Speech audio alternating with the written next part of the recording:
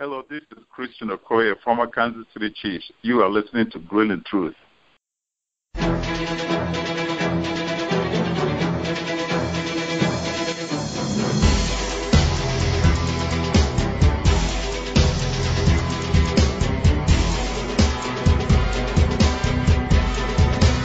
Welcome, everybody, to the Grilling Truth NFL Legend Show, brought to you by Replenishing Care Technologies and Gridiron Mo. Make sure you check both of those websites out, which you can find on the grillingtruth.net. You'll be able to find both of their banners. Click that. Check them out.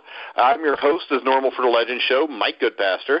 And tonight we have a special guest, and we've been doing the Legend Show for a year, and we had our first kicker last night, former Cincinnati Bengal Jim Breach. We got our second kicker tonight. And he kicked for the Dallas Cowboys, was a Super Bowl champion, Super Bowl 12, and later went on to star for the Seattle Seahawks. Help me welcome to the show former two-time Pro Bowl kicker, Efren Herrera. How you doing, Efren? Doing great. Thank you. I really appreciate this opportunity to maybe talk to some of those fans that might remember some of the stuff I used to do. Yeah, I mean, the stuff I remember mainly was in Seattle with Jack Patera and all the fake field goals and stuff, but we'll get to that in a little bit. We'll start off. You grew up in Mexico. I know you ended up being on the second Mexican player or Mexican-born player ever in the NFL. Tell us what it was like, your time growing up in Mexico, and then I think you moved to the States when you were a teenager, and how you discovered the game of football. You know, it's really funny. Life has its turns. I came up here. I'm one of the only players that I think of I came without thinking about sports. I came up here because I wanted to go to school. And, my sister was going on vacation, and she didn't even know. I went and find out what is it that I needed to come down to the United States as a student, because I thought I was working and I was going to school in Mexico. And I asked my sister, is it true that it's free to go to school in high school in California? And she said, yeah. And then I asked her, can I come? She said, well, I only have 10 days. And I said, well, if I get my papers, could I come? And she said, yeah. So then I asked her to come over to the American Embassy, and we went over, and they told me, okay, I need a sponsor. She had a home, she was married, and thanks to my sister, I came to the States, and I came to go to school, nothing else. And then coming over, I went and we have a home in West Covina, and I came over. I went to West Covina High School for 3 days, and then they thought that maybe I should go and get a special program, which was in La Puente. It was 4.5 miles away. Are you still there? Yeah. Anyway, so that's how it started. But just going to school, nothing else. And I walked 4.5 miles every day in the morning and at nighttime. And by accident, I was discovered. Sometimes it's free and something about things you do. When I came here in 1967, and they had it used to be United States used to have some sort of coordination on the whole country about the condition of the sophomores and physical condition. They used to do a lot of things. They used to do sit-ups and push-ups. And yeah, wasn't that started by President Kennedy? Right. Like the fitness test or something. I think they still did it like in the 70s when I was in elementary and junior high. And thanks to that, I didn't speak English, and I ran the mile, and I ran it pretty well. And then the coach, whoever was doing that, didn't believe that I did it well. He thought that I ran only three laps. So the coach told me, said, by the finger, said, not 3. You got to do 4. And I said, I did 4. And he couldn't understand me. So then I took off again. I went and ran another mile. And when the first mile that I ran, it was 5:50, almost 6 minutes a mile. And no, almost 5 minutes. And so then second mile I ran it about maybe 4 seconds, a little bit slower. So then the coach, he said, you want to go for cross country? And I said, sure. I didn't even know what it was. And and I show up at 3 o'clock, and I started running. And I had a guy, a friend of mine, who was in the team, and he would tell me how far we were going because I didn't know. We have hills here in the east of LA. There is a nice resort. It's called the Palms in City of Industry. That used to be hills, and we used to run. And I used to run, and I was in the cross-country team. And then one day, the coach was sick, and so the assistant coach came over, and we used to run every day in the hills 5 miles. And for some reason, the guy said, just run a mile on the track. And we ran it, and we looked at each other, we're fresh. And so one of them said, if we had a soccer ball, it would be really great. And I said, we didn't have a soccer ball. So I went over and I jumped the fence, and I went and got a basketball. I mean, you're not supposed to kick the basketball. You're not supposed to play with it. And so we started playing, and then one of the kids said, Efren, when I was in Mexico, I used to be a really good goalie. So I said, okay, why don't you get up there and in high school, if you remember, I don't know if they still have it. I think they do.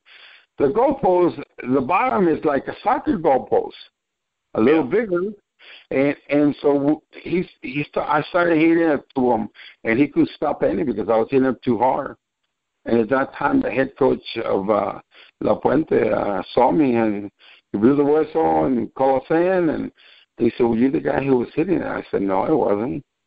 And so he said, tell him that he's not in trouble. And I said, if I'm not in trouble, if I'm not in trouble, that was me. So he said, he said, you wanna hit some footballs? I didn't know anything about football. I never seen a football. I never seen those kind of footballs. So I said, yeah. So he went and got 7 balls, and at that time, my friend who spoke both English and Spanish, he had to go. And everybody left, and here's this guy, Mike Quinn, the head coach of La Puente High School, and myself by ourselves. And so he put one down, and I hit it in the corner at the bottom of the little entrance there. I hit it nice, and he looked at me kind of like saying, that wasn't very good. So I said, I'm going to choose the other corner, and I hit it the other corner. And then he stopped, and he started telling me, not there. He wanted me to go up, but he didn't know how to say it.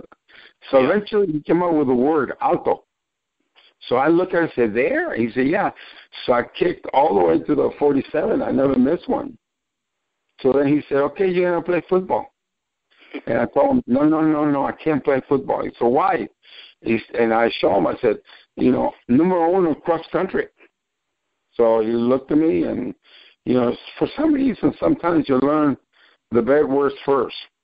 So I couldn't understand when he said that cross country was not for, they were not for men. It was for more for, and I told him, I said, well, football is for men. He said, yeah, well, then where do I sign?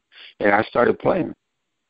And that's how did you, since you were such a good athlete, did you play any position other than kicker on your high school team?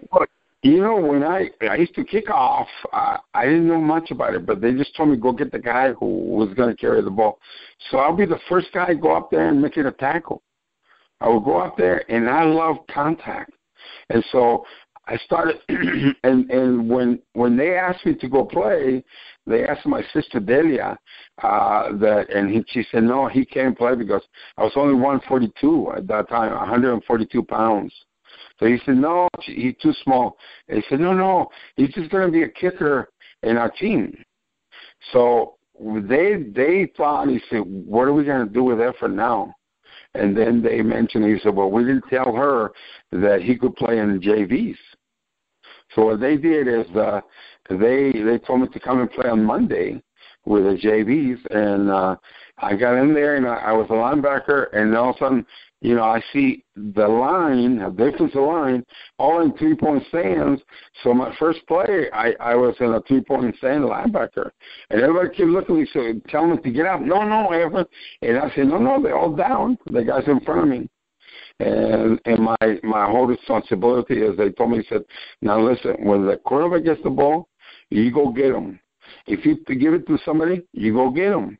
So all I did is just go get whoever has the ball. And I had a great time, and I enjoyed it. And then I played, I played all the sports there, and eventually I had a lot of scholarships. The coach that I played with, Mike Quinn, right away he kind of knew that I was a good athlete and that I was going to be a pretty good student. Well, so here, I don't mean to interrupt you, but my question would be this. You came here as a teenager then, I take it 14 or 15. 15. Do you think that it made the transition easier because you were a good athlete? No question. No question, because like I mentioned, all I wanted to do is go to school. And as soon as that happened and the coach, Mike Quinn, came to me, he said, listen, Efren, I can get you a scholarship anywhere you want to go as long as you give me the grades. So we shook hands. When I grew up, we shook hands, and that was like signing a contract. I said, are you sure? He said, yeah, okay. And I started going to school. I used to go to summer school. I used to go everywhere because I wanted to go to school. Remember, my goal was to come here to go to school, nothing else. And my sister made sure that I was going to do that because she never let me work. She said, no, you're going to just go to school. You go to school and give me the best grades. And I tried everything, and I worked real hard. The summer, I used to go every summer to get a little advanced because I had to learn the language, which it was going to be hard to go to a school. And so I went on, and when I was a good student, and when I was a senior, I passed my SAT, and I went, barely, but I made it. And I tell my son, I say, probably today I won't be able to go to school because of my grade point average was 3.3. I said, no, you need better grades than that. But that's what happened. And then Mike Quinn, he got just about every university in the country. You name it, Alabama. I got recruited by everybody. And there was a man who was recruiting me for UCLA. His name is Dick Vermeil. And we were real high on him. And I could have gone a lot of different schools, but he said, Efren, this will be good because you're close home, and you'll be able to see your family, and you'll be playing in a great team, a good program, and that's how I went to UCLA with the idea of playing football and playing soccer because I was a better soccer player than a football player, and so UCLA said yes, as long as you play football first, and then you don't play soccer at all when you're in the season of football, and it's at the same time, soccer and football. And then as soon as we got out of football, even if we had to play, like I got out of football on Saturday, and sometimes we might have a game on Sunday because we had a great team at UCLA, and I will go and start for the varsity at UCLA. And thank God, my last 2 years, we went all the way to the finals of the NCAA soccer team. And so that's how, I went to UCLA because I wanted to play soccer. And then when I was through with soccer, when I was through at UCLA, they wanted me to play soccer. Mexico wanted me to go to Mexico and play, and here the Aztecs wanted me to play here, and I decided to go to football because at that particular time, there wasn't any Hispanics playing football. And I thought it would be great to maybe perhaps if I make it, it'll be, mention Hispanics' names, and maybe all the kids will kind of, think that they can make it easier on other people, basically. Right, and that's how, Max Montoya, Anthony Munoz, Rivera, they all came in, right after that.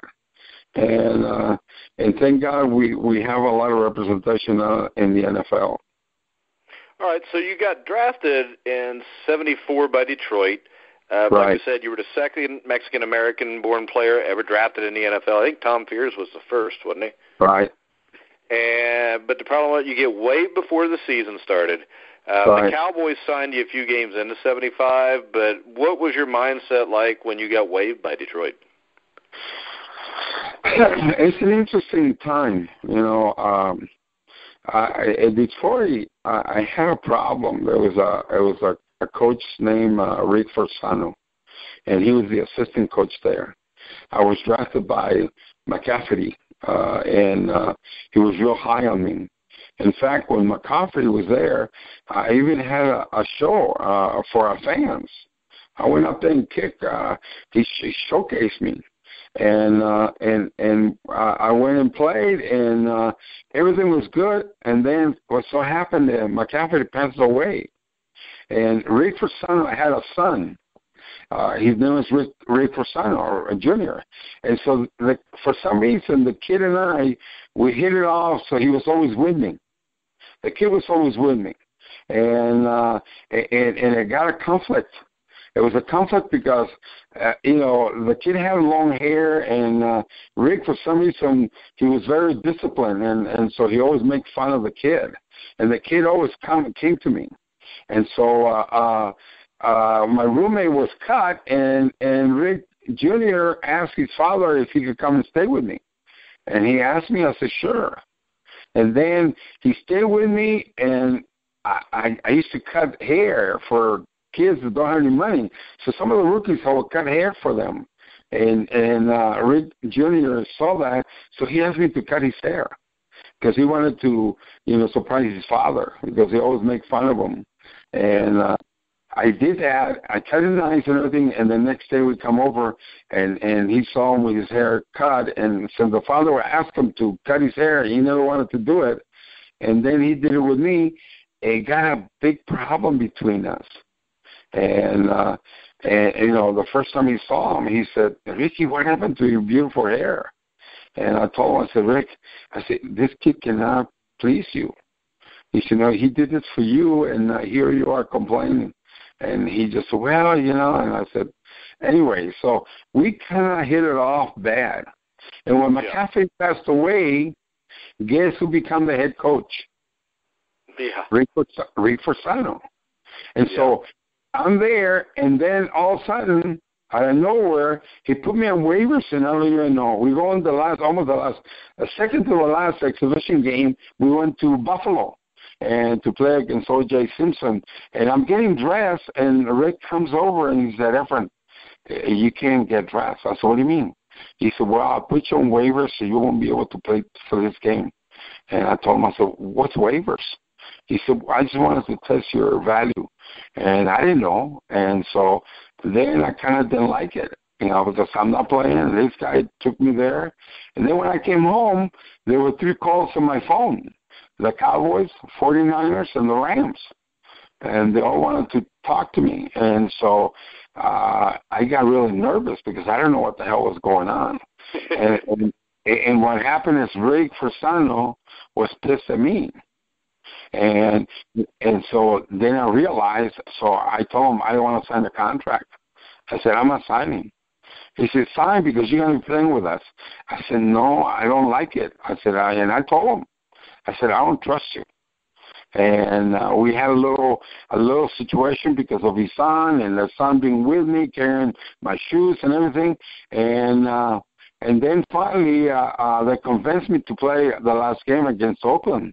We were playing there, and then I went and played, and I don't think I missed a field goal. I didn't think I, and then Rick Sanatoli said, well, if you're on Tuesday, if we don't call you, you means you made the team because Tuesday is when they make the cuts. And it was the first game that we're going to be, regular NFL team. And the guy who was a really good guy with me, and most of the players, they all wanted me to be there. They knew that I was going to be, that I was going to be really good. And but Steve Owens was the Heisman Trophy from Oklahoma.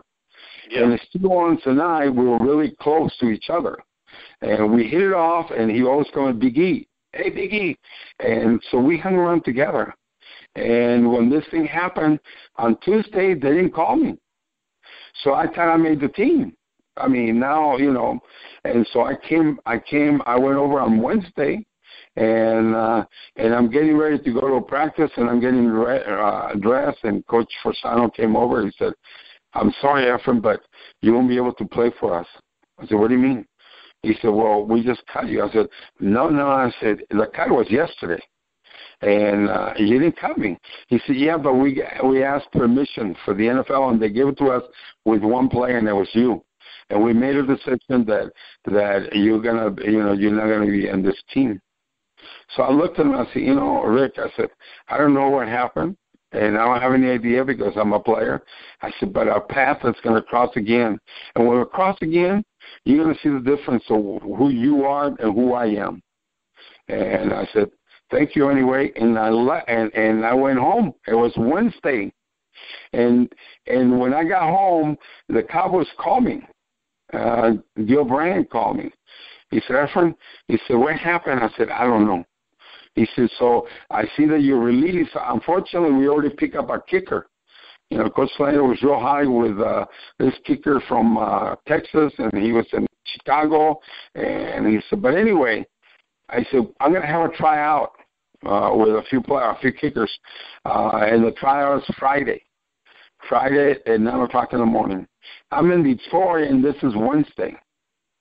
I just bought a TV. I had a little car, a Corolla, and I put all the stuff. I couldn't even recline back, and I went driving straight to Texas without stopping. And I got to Texas at 6 o'clock in the morning on Friday. And I went and checked into my hotel, took a shower and everything, and I show up, and there were 3 kickers there. It was, Bob Thomas, who played for the Chicago Bears, myself, and there's another kid who went to Houston. But anyway, they were there, and I beat them both, and I stayed there. And the Cowboys decided, that I was good enough to stay, and so they decided to pay me while I stay there, my contract. And everything was great. And I would go every day, but I was kicking pretty well, and I could see that I could help the Cowboys. I could see that it was, and so I decided, after I think the third game, they lost. If you look at it in the schedule, I think you're going to see that the Cowboys didn't win a game for, I think, three games they lost in a row. And I thought, I said, you know what? I got to go talk to Coach Landry, because they told me the coach didn't believe in rookies. And so I went and I got into the office, and Coach Landry received me. He said, okay, what can I help you with? I said, look, I don't want you to feel that I'm ungrateful. I know you're paying me, and I'm going to practice every day, but I feel that I could help you. I said, Bob Thomas was here. The other kid was here. If you see my stats, I said, I'm pretty good. And I believe I can play in the NFL. And so he looked at me and said, so you think you can play in the NFL? I said, yeah. He said, okay. So he got the phone and called the secretary and told her that I'm leaving. I'm going home. And he sent me home. And I came home, and and my coach from high school, Mike Quinn, was coaching at Glendora. So he said, well, you can come in and you're a good athlete and you can teach a lot of stuff, so you can come in, but you're going to play. So he went, and I went to Glendora for, I think, about a week. And then the 49ers and the Rams, they called me, and I set up an appointment to go to the 49ers on Monday, and Tuesday, which is a day off, I was going to try out for the Rams, and I was so sad to do that. And then on Sunday, the Cowboys lose again. And when they lost, they called me up and they told me, they said, we want you to come and play next week. And that's how, a lot of people think that it's real easy. My experience were really difficult. I was, highest kicker drafted with Detroit, and I did real well in Detroit. And I did an exhibition for our fans with McCafferty, and things happen sometimes that you cannot help it. And so, but I always have believed, I always thought, and I tell people when I go talk to them, I said the line between succeeding and not succeeding is so thin that you could be either side sometimes, and if you're not, if you don't put yourself into whatever you want to do 100% and do it and have faith on it, you will never make it. And so that's how I started playing for the Cowboys. And you played for Tom Landry, who's a legendary coach. And we all know that every coach deals with his kickers a little bit different. What was your relationship with Coach Landry like? You see, my relationship with coaches, most of the coaches, Coach Landry, when I got there, and I went and knocked on his office again. And I got in and I said, Coach, I only want to come and tell you that I'm going to bleed, I'm going to sweat, I'm going to do everything as possible to win. And I know that I can help you, and we're going to win. And so he just kind of, he knew we had such a relationship that we even had commercials that we did together. He didn't do a lot of commercials together, but his family, all his family, I had a restaurant, and they all came to my restaurant. I knew Junior, I knew the wife, Ms. Alicia Landry. I mean, I knew everybody there. And the coach and I, we were just so close. We were so close. If you look at when we come in the stadium, I got embarrassed sometimes because he always he always asked for me when we come into the stadium. And he said, "Where's Efren?" And then Charlie Wallace, Good Harris, all those guys, they will kick me in the butt. He said, he's going to call on you. Get up in the front. And then I will go up there as the coach. He said, "Okay, Efren, lead us." And you see, when we come in, I was always leading. Yeah. And for some reason, we hit it off. It was just such a great relationship between Coach Landry and myself. He never asked me for anything. He never did. Charlie Waters and myself, everybody. I mean, I got along with everybody. It was just they kind of. I was like a player. I was a very good athlete, and I used to lift weights with linebackers, and I used to run cross country. Anything about 1 mile, nobody could beat me. I don't care who it was, and so I was always a team player. I was never kind of like they never recognized me just as a kicker. I will go up there in the field and I will look at the films and I check and see, and I'll be kind of the skeleton. If the defense is going to be doing something, I'll be like maybe a running back making moves. The running back for the other team that we're going to be playing, I will see him in the film and I will give him a picture. And so I was always with the players. I was never considered to be a kicker. And Charlie Waters, we used to go and play racquetball and had a lot of fun. And Charlie Waters always thought, because he was such a great athlete, and I come up with some things. I would come up with a fake field goal, and he said, Efren, if we would do this, I think it would be great because you're a good athlete. And so we decided one time to test it. I think we were playing Houston, and we needed 2 yards. And so Charlie goes up there to Coach Landry. He said, if we do the option to Efren, I think we can make the first down. And everything was going okay, and we did the play, and I'm supposed to run to the side, and he threw it to me because Charlie Warner was a quarterback at Clemson. And he threw it to me on the side, and the safety recognized the play. And he came after me. They're really fast. A lot of people don't realize how fast the players are, especially defensive backs. Yeah, nothing like high school or even college. Oh, no way. No. These guys are lightning fast. And I'm running to get the 2 yards. And the guy is coming. The only good thing is at that time, some of those guys, they were not that big. They were, and so I ran, and we hit, and I went ahead, and I made the first down. And Charlie Waters and Charlie was saying, yeah, Efren. And he goes up to Coach Landry. He said, hey, Coach, you see, I told you. And he looked at me, and he said, never again.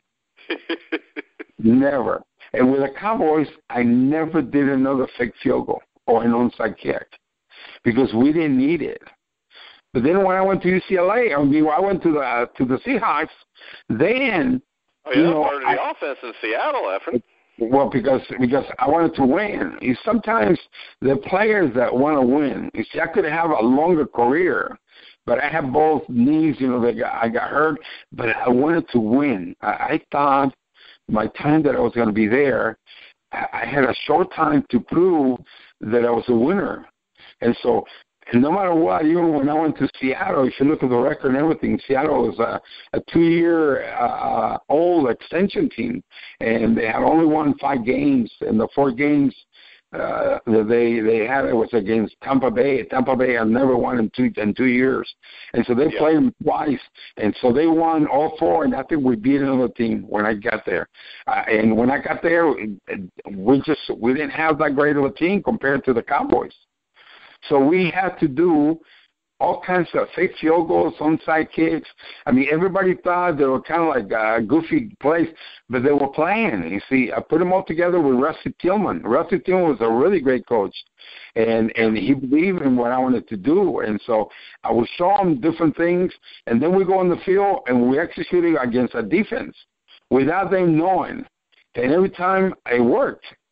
And so Jack, when we have plays, we usually have 2 different plays that were good. And then I go and ask him. I said, Jack, I think right now it's a good time to do the onside kick or a good time to do the fake field goal. And he would look at me and he said, you think it's going to work? I said, oh. He said, it better.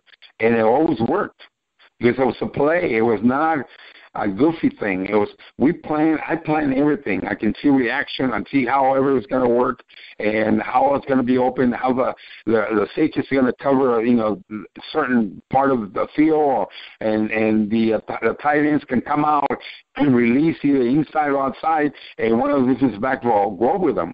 And so we kind of had a plan, and every time we did, for some reason, they all worked. Everything worked. At one time, I was a blocker, and another time, I split to the side like a receiver, and so the team was so confused with the defense, and they're looking and they're all saying, Efren is going to get the ball. So I was the first kicker ever to be double team, double coverage. And you were a huge fan favorite in Seattle too, which had to make you feel good. Most people just complain about the kickers. Oh, I love Seattle. At one time, they put a little special in there. He said, you better come early to the game because it could be something, it could happen, something that you will miss. And that's because one time I opened up a game with an onside kick, and we got it. So we had a lot of fun in Seattle. We didn't have a great team, but we could beat anybody. Yeah. We could do all kinds of you guys stuff. shocked a lot of teams those years. And, I mean, you guys were fun to watch. I think, almost every time they put you guys on Monday Night Football, it seemed like there was a fake field goal or a fake punt involved with it. Well, that's what happened the first time we were on Monday Night Football. Howard Cosell went crazy. We were in Atlanta, and we had a fake field goal, and it was the 1979 game, wasn't it? Right. And the first time we ever played in national TV, and we ran the fake field goal, and I went out, and Jim Zone passed me the ball, and I got the ball, and I went all the way to about the 5-yard line, and it so happened the game was real close. It was a very close game, and this thing give us the advantage, and we won. I think we won 17-14 or something. I mean, it was a real close game, and Howard Cosell was just going crazy on the TV, and he's talked about me, and then we became really good friends. Where he would call me once in a while and talk to me about different things. And when I went to New York, I got a chance to meet his wife and his daughter. I mean, it was just I had some great experience playing. And it so happened that my career was short, but not necessarily because I couldn't play anymore, because as far as I can tell, and I'm sure everybody feels that way, but I don't think they ever beat me, for the position. It's just that I was when I was with the Cowboys, it was a promise by hand with Coach Ted Stram, And they pay me, if you look back, and because everything is there, I was the worst paid kicker in the league for the first 4 years with the Cowboys. In the first 2 years, I took it okay because I wanted to play. I knew that the Cowboys was going to have a great team, and so after my second year, I was considered to be a pretty good kicker, and I'm still the lowest paid kicker. And they gave me a contract for 2 years. Coach Tex Ram, and typical at that time that we believe, and Tex Ram kind of liked me. We shook hands, and he said, "If you make All-Pro, I'll pay you as an All-Pro." And I said, okay. I said, give me the contract that I don't want to sign. I said, I'm going to sign this because I'll see you in 2 years, Mr. Schramm. And I shook hands, and I said, okay, when I come up here, you pay me as what I'm worth. I'll prove it. And so he said, okay. And he said, in fact, I'll tell you how I feel about this team. I said, the next 2 years, we don't win a Super Bowl, you don't have to pay me. Even though I'll be the best kicker, you don't have to pay me as the best kicker. And we shook hands. And when you shook, I'm the type, I learned the hard way, but I shook hands with him. And 2 years later, I'm the best kicker. I'm the All-Pro. I'm the leading scorer. We went to the Super Bowl. We beat Denver 27-10, and so I was real happy. And I wanted to finish. I had business in Dallas. I had a restaurant, and I created some sort of a radio station that I created with another person called Servicio Informativo en Español. And so we did shows, and I got 5 teletypes in my house, and I produce, I get everything in Spanish, and I'll be doing, so I was doing great. I never, ever, ever charged 1 penny for any appearance. I would always go to anybody invite me to anything, I will always go. In fact, I used to, Brandon was our airlines, and so I would talk to Brandon if I had to go to Boutique, Texas, or whatever. Every little place in Texas, if they call me and they want me to go up there and visit them, I will go. And I'll go to Brandon and ask him I get a license, send me a letter. And so they send me a letter, I'll take it to them. I say, I need to get to San Antonio. And they'll give me a free ticket. Yeah. And I'll go there, and I never charge. Because I always felt the fans pay my salary. I never thought the Cowboys were paying me. I always thought if it wasn't for them to show up for the game or they watch the TV and watch us play, we would not make this kind of money. And even though it was not super, super money, but it was really good money. And so I was really grateful. And then when Tex Ram back on from his word, I couldn't take it. And he knew that I had a restaurant and I was doing pretty well, and he knew that I had the other business. And so, but the pride that I have as a man, shaking hands with someone, and he broke his promise, it just killed me. It killed me. And especially with the success you had. I mean, back-to-back Pro Bowls, I think it was, 77, 78. You won the Super Bowl in 77. And then on top of it, they send you to an expansion team. And so, and he told me, Tex Schramm told me, he said, you signed, it was a 5-year contract. And what I did, which I thought, because I wanted to stay with the Cowboys, I took them 5 salaries from kickers. And I told him, I said, here's the 5 top players, paid players, kickers. Why don't you average it so when you talk to the media, because I knew the Cowboys were not paying really well. I think at that time they were kind of like 3rd worst team pay in the league. But we loved to play because we were going to win. We're Americans team, so everybody kind of like wanted to stay there.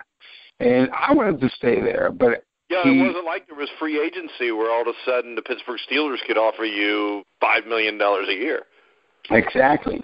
And the problem was that he broke his promise. And when I didn't care when he broke his promise, our shaking hand and everything, I feel so devastated that, here I am. I've done everything I could. We have won, and I knew we had a team to continue winning and everything, and And this man backs down from his shaking hand, and I couldn't stand it. And he told me, he said, sign this contract or you won't play in the NFL. At that time, Ted Stram was the most powerful man in the NFL. He was the most powerful.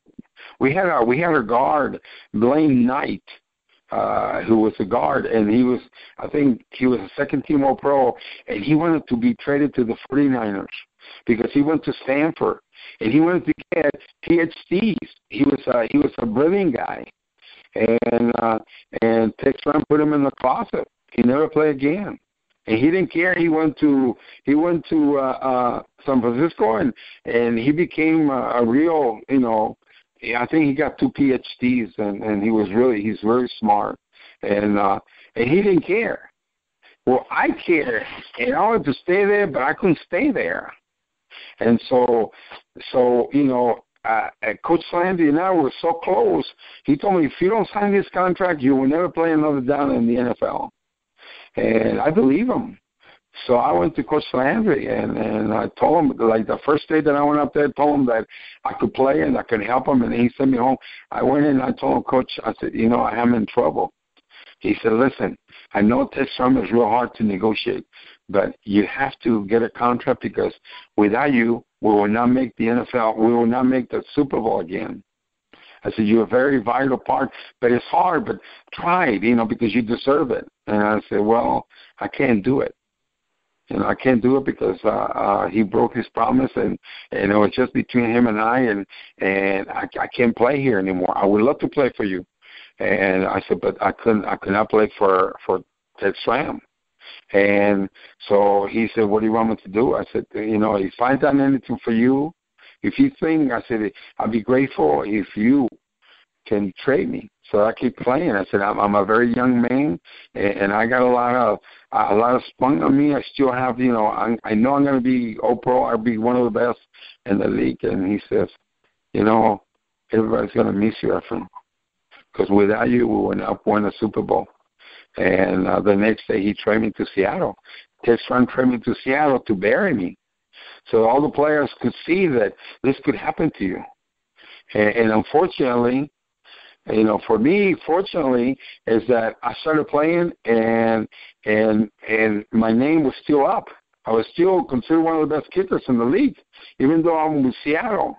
And then I started getting more publicity because of my fake field goals and onside kicks, and we started beating teams that nobody thought that we could beat. But sometimes you do things that whatever it takes to be able to win. And I always done things to win. I never went for second. I always wanted to be the best. And so when I was in Seattle, Coach Patera, he called me and I said, listen, do you believe that I'm the best kicker in the league? And he said, yes, that's what we trade for you. And I said, do you think I can make your team to win? And he said, yeah, your leadership and everything. We scouted you and everything, and that's what we trade for you. He said, we don't have a team, but I know you could make things happen. At least there was one of the assistants on the management who knew me in Dallas, and he told me, he said, Efren is a winner. He wins. He gets teams together. All the things. He works real hard, and so, I told him, I said, you believe that? And he said, yeah. And he said, okay. He said, listen, I don't want any problems. I don't want people to think that I'm difficult. I'm really nice, easy to get along. I'm going to work real hard, harder than anybody's going to think. And I said, because I want to win. And he said, okay. And so I just asked him, he said, well, if you believe I'm the best, then pay me as the best in the league. And he said, yeah. So I started playing, and the Cowboys, all the players see me in Seattle, and they see that my life is still, my name is still up, and I'm making, waves and everything, and Seattle started winning. The first time I went up there, even though they have won 5 games in 2 years, my first year, I think we won like 7. And we almost made the playoffs. We were looking at it. And so we started playing harder and harder, and my last year almost made it. Just to give you an idea how much I wanted to win, so you understand this. People don't understand. People say that they want to win, but in 1981, we were about ready to maybe make the playoffs. We had 2 games to go in the season. And so we came to San Diego to play San Diego. And I had a appendix attack at nighttime, and the doctor came because I said, I don't get sick, something, and he checked it. He said, "It's your appendix." And he said, "What do you want to do?" I said, I said, "I want to play."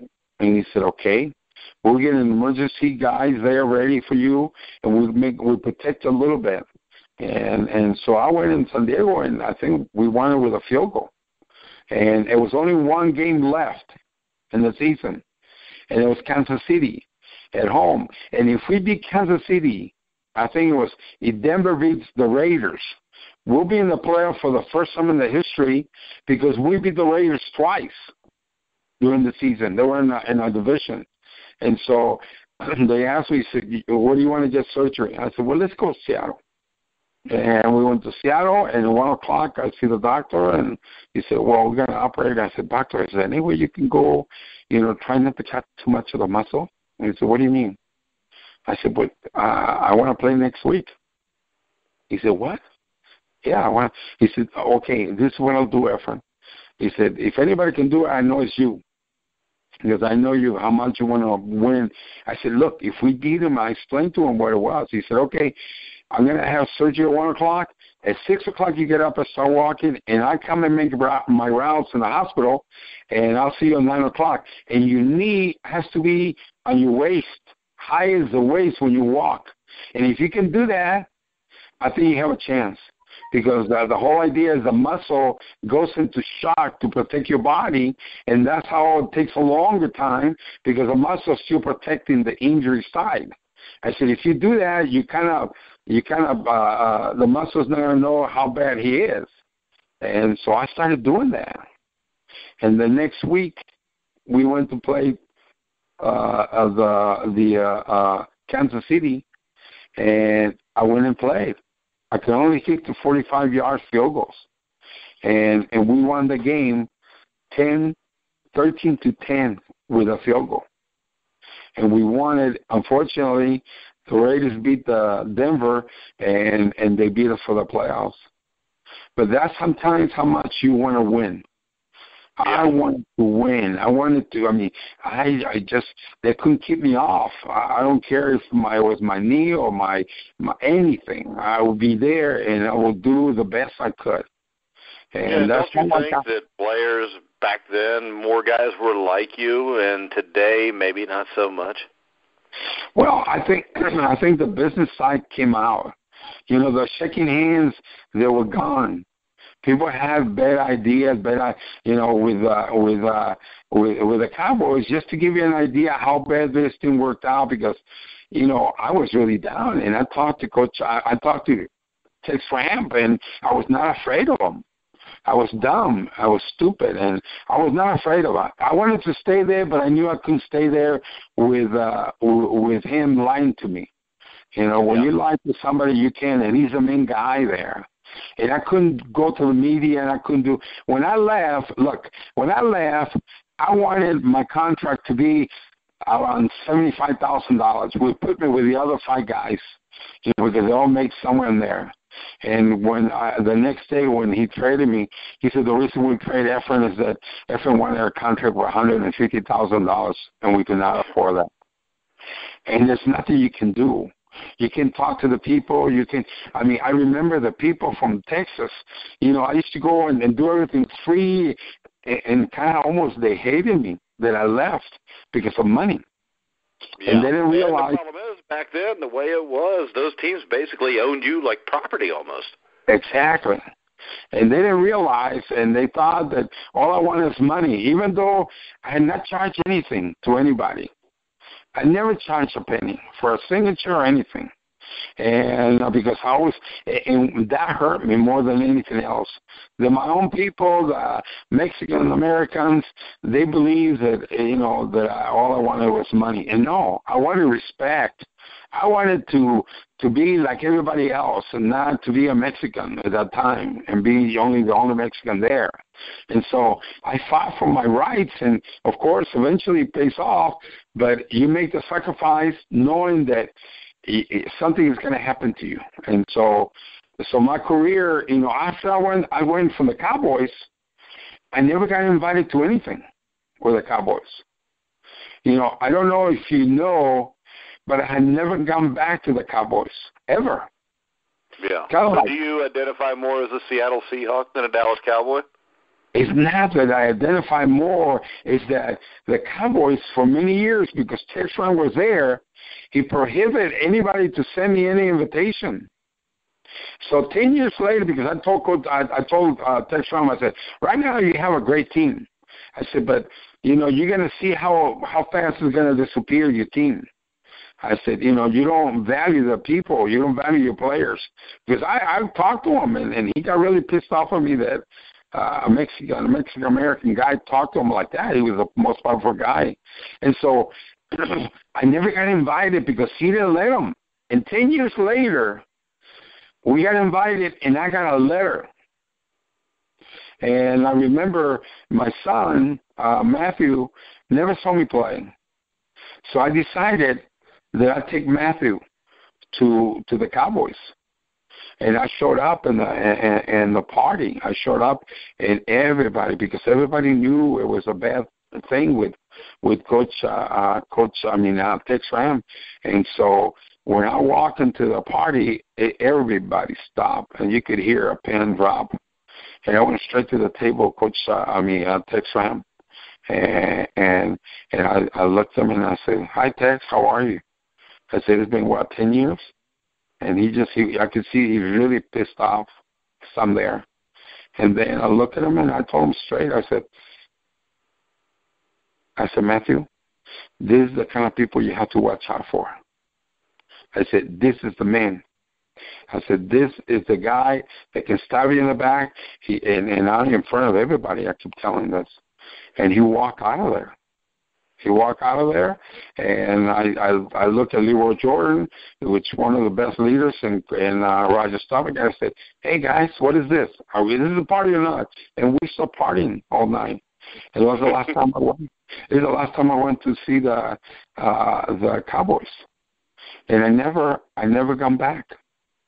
In fact, last year I went to see the stadium, Texas Stadium, and I went to see it, and I want to see it because I heard such a great, such a great thing, and I went and they charged me $30 to get it to see the stadium.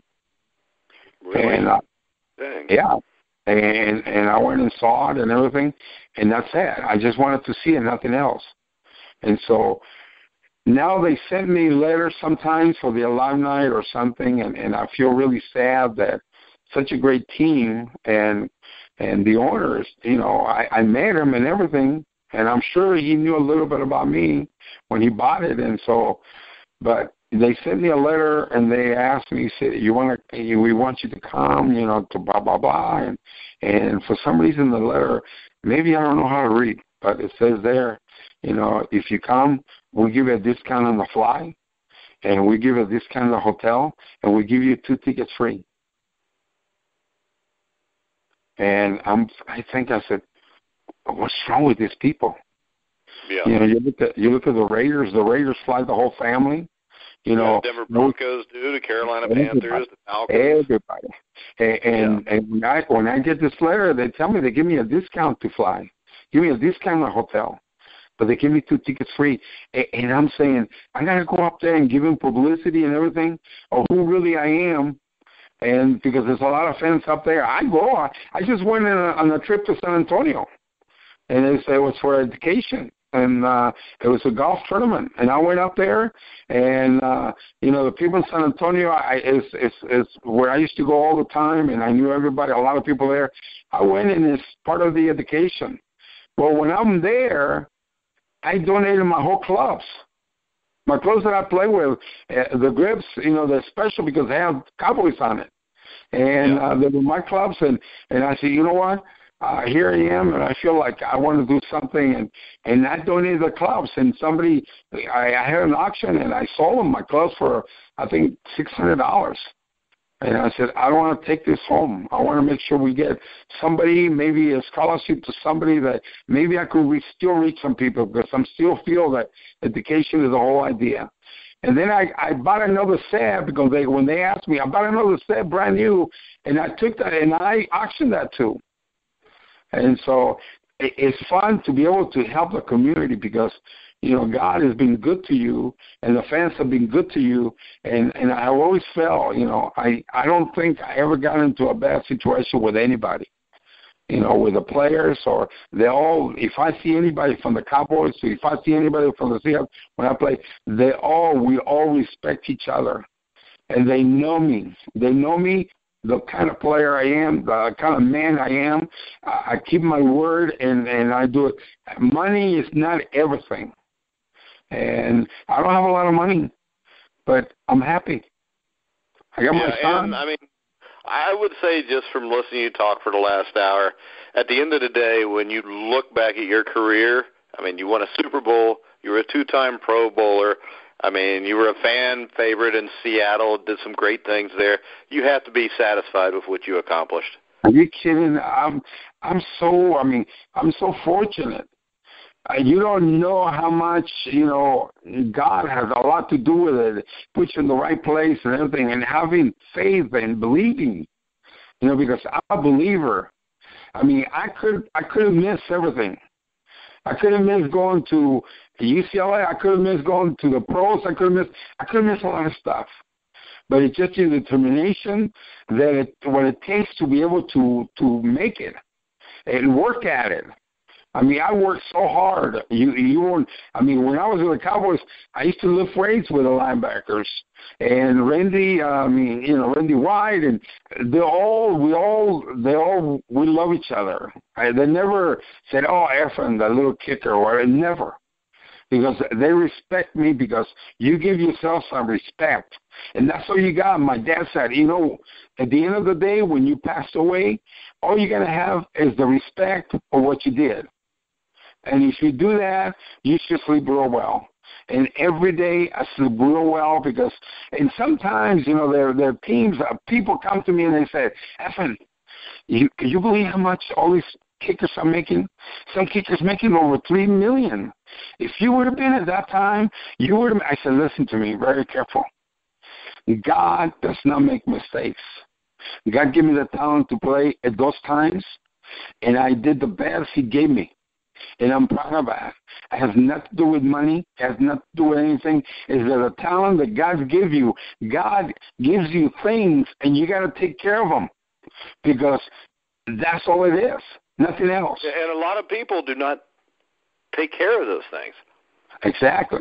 And I think God put somebody like Tex Schramm in your life to test you and to see how you respond from it. I believe it. I never had a hatred toward it. I never thought, that I could have done that. No. God gives you reasons to do things, and then He gives you the option to do them. And I've never been, for some reason, I've never been a slave for the dollar. And I don't have a lot, but I have plenty of life. I got my son, and I got my family, and I got friends. I can go play, almost every Monday and every Friday for charity. I just played in 2-3 tournaments, and I do the best I can, and I enjoy my life the way it is. I don't have regrets. I don't have anything to say, if I could have just not played those games when I hurt my knee, if I wouldn't have done this, I could have played 20 years. But I never would have been what I am. Yeah. Today. Because if you just change one thing along that way, everything may be completely different. And It may not be for the better. Exactly. But that's what God gives you. Give you the reason to make decisions. They sit on, and He believes in you. And I believe in Him, and so that's what my decision has always been based on, not on greedy, but decisions that people enjoy. Or maybe, when I go and play tournaments, like this Monday I went and played in a nice course here. It's called Friendly Hills, And the guys who played with me, they said, we didn't win, but we had a good time. We tried, and, I said, yeah, that's all we need to do. And he said, is there any way we can play next year with you? I said, listen, if God gives us a chance, you let him know, and I'll be happy to play with you again. So you build something inside of you that it comes and it's kind of natural. It's not something that I never believe that I go to the courses, and one of the things I do sometimes, they give you sodas, they give you water, they give you all kinds of stuff, and I pick up some waters and everything, or a few sodas. And when I go by, the workers are there, they're working, cutting this or whatever. I ask them, I say, you want something to drink? And they all look at me kind of weird. They say, yeah. I say, here, I got some water. I got some, and people see that, and he said, I never saw that before. I see, these guys, maybe they would like to have a soda. Maybe they would like to have some water. And I said, they work so hard to make it so beautiful. And I always do that. And it's something that you have inside of you. It's not something that you just kind of feel for that. You feel, and I tell people, I said, I can talk to anybody. I can talk to a guy who swept the streets, and I can talk to him. I work for two presidents. I work for President Carter and President Bush, and I worked for Jack Cam 4 years in housing, and I did so many things for different lives that God put me in a position to be able to change lives if it's possible. And I still find guys once in a while. A while back, I went to Seattle. I go to Seattle to play a few tournaments, Kenny Easley's tournament, and so anyway, and I'm there. We actually had Kenny on our show a year or two ago to talk about his golf tournament. Yeah, he invited me. Here it is. He invited me to go to his inauguration to the Hall of Fame. He's going to be inducted, and so I'm going to probably be there with him on August the 3rd because we become friends. We become anything he wanted to do. He'll call me and say, "That's what I'm going to have." I said, "Count on me. I'm there, Kenny." Oh, you always really, and so that's what you build. That's what you do. Anyway, I'm up there in Seattle, and this cop came over, and he said, "Efren," and he said, "Mr. Herrera." And I said, "Oh," I said, "Did I do something wrong?" He said, "No." He said, "That's the reason I came. You did something good." I said, "What?" He said, "I don't know if you remember, you went to the Tri-Cities, you talked about, being honest and not stealing and this and that." I said, "I still remember it." And I remember when you said that, I was kind of lost. And all of a sudden things got so clear. And you talk about education. So I went. Now I'm here. I'm with the police department. I got 3 kids. I got my wife, and I feel that part of it was because the way you talked and everything, and you impressed me. And so sometimes you get paid. You get paid with someone like that, and you say, God put me in that that's worth more than $1 million. Exactly. I mean, I can tell you stories, all kinds of stories that another time I went to New York, and there's this young man. Well, now he's about maybe 20-something years old. He said, "Efren," he said, "I know you remember me." He said, "But I have always followed you." I said, "You came to play the Giants. And when you played the Giants," he said, "you were there, and we was a lot of us in there, and I was the last in the line." And he said, "Don't push. I'm going to stay here, and I'm going to sign everybody's whatever autograph you want." And I said, and I thought you were just lying. And I was the last one. And you signed something for me, and I always follow you. He said, "I follow your career. You had," and he started telling me, when you got out, you had like 12 records and blah, blah, blah. And I said, I never kept track of anything. And then he said, in fact, one record, so I was going to stay there. I said, "What?" He said, 1981, when you played with Seattle, and you were playing in Green Bay Packers. And you kicked the longest in the NFL that year in the AFC. And I said, "Really?" He said, "I didn't know." He said, "Yeah, it's there." He said, "You kicked," I think you kicked a 56-yarder. And that record stayed there because on that 1981, nobody can break it. He said, "The rest of them, there'll be break here and there and everything." He said, "But I follow you all your career." and I know about you, blah, blah, blah, blah. And I just thought, sometimes you don't realize the impact you have on people, on young men, and how some of those kids, you can make a difference on them. And when that happens, I just feel, golly, how precious that God gave me the opportunity to be able to do that. Well, I can tell you this, Efren. I know we've been over an hour, so I'll let you go. I would love to have you back on the show sometime. It's been an absolute honor to have you on. Well, my pleasure. I told you I would do it, and I keep my word. Even though Ruben Castillo hooked us up, and Ruben said he can still kick your butt in golf, but I want to thank Ruben. Ruben asked me to say that before I got off the show, but I want to thank Ruben for hooking us up because, like I said, it's been an absolute honor to interview you, hear your perspective on life, and anytime you find somebody like yourself that was an athlete that realizes what's important, or anybody, whether athlete or not, it's an absolute privilege to talk to somebody like that. Well, thank you very much. I really appreciate it. And if I can help in any time, you let me know. All right. Thanks a lot, Efren. All right. Take care. Yep, you too. All right, Bye-bye. guys, make sure you check out all of our shows on iHeartRadio, iTunes, TuneIn, Spreaker, Stitcher, wherever you find sports podcasts, you'll find The Grueling Truth. Make sure you check out our sponsors, Replenishing Care Technologies and Gridiron Mo. You can go to our website, once again, gruelingtruth.net. Go on there, and you can click on the links, go straight to those sites. Both are great products, so make sure you check those out. So for Efren Herrera, I'm Mike Goodpaster. You've been listening to The Grueling Truth, where the legends speak.